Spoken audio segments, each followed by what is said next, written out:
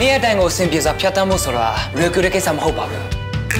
Brands ချက်ပေါက်ရည်ဟာအုံနောက်စွမ်းဆောင်ရည်ကိုအကောင်းဆုံးမြင့်တင်ပေးပြီးလမ်းစတက်ကြွစေပါတယ်ကျွန်တော်ရဲ့ Brands ချက်ပေါက်ရည်နဲ့တူနိုင်ယူလိုက်ပါ Brands ကျမ်းမာတွက်လက်ညံထက်မြက်မင်္ဂလာပါရှင်။ Sunny TV ရဲ့မနက်ခင်းသတင်းစာအစီအစဉ်ကနေကြိုဆိုလိုက်ပါတယ်။ဒီကနေ့ February 9 ရက်နေ့တုန်း 7 Daily သတင်းစာမှာဖော်ပြထားတဲ့သတင်းတွေကထူးခြားတဲ့သတင်းတွေကိုပြောပါမယ်။ရွှေတွင်းမှာပိတ်မိနေတဲ့လုပ်သား9ဦးတွေကတဦးရဲ့ရုပ်အလောင်းကိုပြန်တွေ့ပါပြီ။တက်မတော်ရဟတ်ရင် CEO ဖိတ်လို့ခရီးစဉ်နောက်ကျခဲ့တဲ့အတွက်ဒေါ်ဆန်းစုကြည်ကမိုင်းဆက်ကပြည်သူတွေကိုတောင်းပန်လိုက်ပါတယ်။ခြေဥပြင်ရေးပူးပေါင်းကော်မတီကိုအချိုးကျဖွဲ့စည်းမယ်လို့လွှတ်တော်နိုင်ကပြောလိုက်ပါတယ်။ဒီသတင်းတွေနဲ့အတူတခြားထူးခြားတဲ့သတင်းတွေကိုလည်းပြောမှာပါ။ပထမဆုံးသတင်းတစ်ပုဒ်ကတော့ရွှေတွင်းမှာပိတ်မိနေတဲ့လုပ်သား9ဦးတွေကတဦးရဲ့ရုပ်အလောင်းကိုတော့တတိယမြောက်နေ့မှာပဲတွေ့ရှိခဲ့ပါတယ်။ဒါပေမဲ့လည်းဘသူဘယ်ဝါမသေးကွဲသေးဘူးလို့ကယ်ဆယ်ရေးလုပ်နေတဲ့ကြောက်ချောင်းဒေသခံတဦးကပြောပါတယ်။လုပ်သား9ဦးရဲ့အိမ်တိုင်းမှာလည်းနာရီအခမ်းအနားတွေကိုပြင်ထားကြတယ်လို့သိရပါတယ်။ဖြစ်စဉ်ကတော့ဖေဖော်ဝါရီလ4ရက်နေ့တနင်္လာနေ့တုန်းကစင်ကူးမြို့နယ်ငါးပြားပေးကြီးရွာအတွင်းရွှေလုတ်ကွက်တစ်ခုမှာအင်းရီပေါက်လို့အဲ့ဒီထဲလုပ်သား9ဦးပိတ်မိသွားခဲ့တာပါ။ပေ300လောက်နဲ့တဲ့အဲ့ဒီအင်းထဲမှာလုပ်ငန်းလုပ်ကိုင်နေကြစမှာပဲ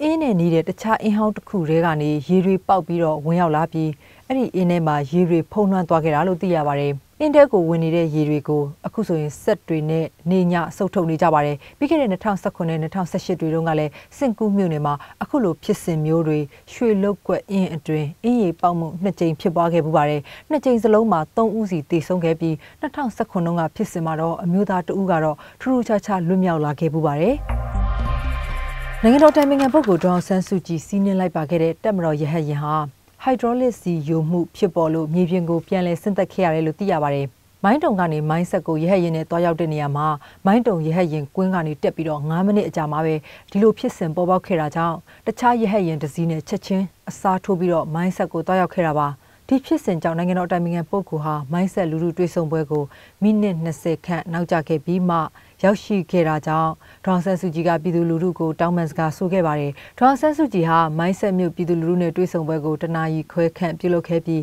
တောင်ကြီးမြို့ကိုခရီးဆက်ခဲ့ပါတယ်။အဲ့ဒီနောက်မှာတော့ညနေပိုင်းမှာတောင်ကြီးကိုချောချောမောမောရောက်ရှိသွားခဲ့တယ်လို့သိရပါတယ်။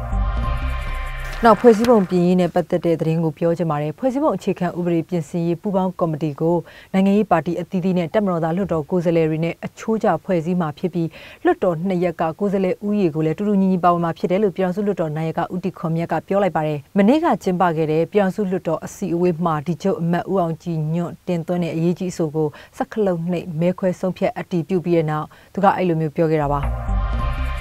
ါထွေအုပ်တစိမ့်နဲ့ဝစ်စုံကိုအုပ်ချုပ်မှုအသွင်သဏ္ဍာန်အရမကြမီပြောင်းလဲတော့မှာပါပြည်ထောင်စုအစိုးရအဖွဲ့ရုံးရဲ့ဝန်ကြီးဌာနအောက်ကိုရောက်ရှိခဲ့တဲ့အထွေထွေအုပ်ချုပ်ရေးဦးစီးဌာနရဲ့တစိမ့်နဲ့ဝစ်စုံတွေကိုပြောင်းလဲမှာဖြစ်တယ်လို့ပြည်ထောင်စုအစိုးရအဖွဲ့ရုံးဝန်ကြီးဌာနဒုတိယဝန်ကြီးဦးတင်မြင့်ကပြောပါတယ်ပြောင်းလဲမဲ့တစိမ့်ကတော့အနီရောင်ဖြစ်ပြီးတော့ဝစ်စုံရဲ့အယောင်ကိုတော့ဒုဝန်ကြီးကအသေးစိတ်ပြောဆိုတာမရှိပါဘူးဒီလိုမျိုးပြောင်းလဲမှုကိုမကြမီစတင်တော့မယ်လို့သိရပါတယ်ပြည်ထောင်စုဝန်ကြီးဌာနရဲ့လက်အောက်မှာရှိတဲ့အထွေထွေအုပ်ချုပ်ရေးဦးစီးဌာနကိုပြီးခဲ့တဲ့နှစ်ဒီဇင်ဘာ28ရက်တုန်းကစလို့ပြည်ထောင်စုအစိုးရအဖွဲ့ရုံးဝန်ကြီးဌာနလက်အောက်ကိုလွှဲပြောင်းခဲ့တာပါအပြည့်ခတ်ရဲဆဲပေးထားတဲ့ကာလမှာအမြန်ဆုံးတွေ့ဆုံဆွေးနွေးကြဖို့လိုအပ်တယ်လို့တပ်မတော်ကာကွယ်ရေးဦးစီးချုပ်ဗိုလ်ချုပ်မှူးကြီးမင်းအောင်လှိုင်ကတော့ပြောလိုက်ပါတယ်အပြည့်ရကာလတွေအတွင်းဆွေးနွေးပွဲတွေဖြစ်ပေါ်ရေးအစိုးရတပ်မတော်နဲ့တိုင်းရင်းသားအဖွဲ့တွေအားလုံးကြိုးပမ်းတဲ့ဆိုပြီးတော့တိုင်းရင်းသားအရေးလိလာသုံးသပ်သူဦးမမောင်စိုးကတော့ပြောပါတယ်အဓိကကတော့အပြည့်ခတ်ရဲဆဲထားတဲ့ကာလမှာညှိဖို့ခက်နေသေးရင်တော့တိုက်ပွဲတွေပြန်ပြင်းထန်လာရင်ပို့ပြီးတော့ညှိလို့ခက်မှာပါဒါကြောင့်ဒီကာလထဲမှာပဲအမြန်ဆုံးမျက်နှာချင်းဆိုင်တွေ့ဆုံနိုင်အောင်ကြိုးစားသင့်တယ်လို့ဦးမောင်စိုးကထောက်ပြပါတယ်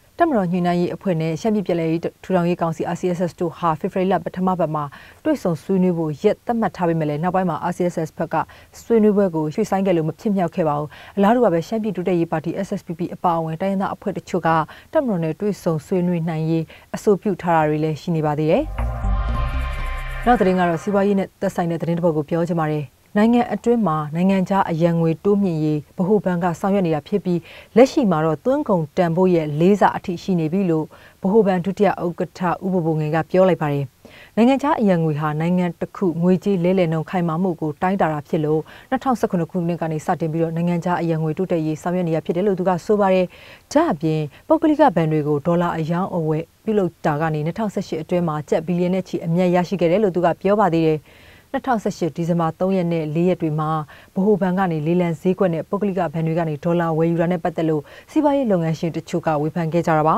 ဒါကြောင့်ဗဟိုဘဏ်ကဆုံးရှုံးမှုမရှိဘဲနဲ့နှစ်ကုန်ချိန်စည်ရင်းချုပ်စစ်မှာတော့ဘီလီယံနဲ့ချီအမြတ်တွေရရှိခဲ့တယ်လို့သူကပြောခဲ့တာပါငွေကြေးကိန်းဂဏန်းတွေကိုတိတိကျကျထုတ်ဖော်ပြောဆိုတာမရှိပေမဲ့လည်းပြည်သူ့ငွေစင်းပူးပေါင်းကော်မတီအပါအဝင်လွှတ်တော်ကိုယ်စားလှယ်တွေကိုတော့စည်ရင်းတွေတင်ပြခဲ့တယ်လို့လည်းသူကပြောပါသေးတယ်7 TV ရဲ့မနေ့ကသတင်းစာအစီအစဉ်ကိုကြည့်ရှုအားပေးခဲ့ကြတဲ့အတွက်ကျေးဇူးတင်ပါတယ်ရှင်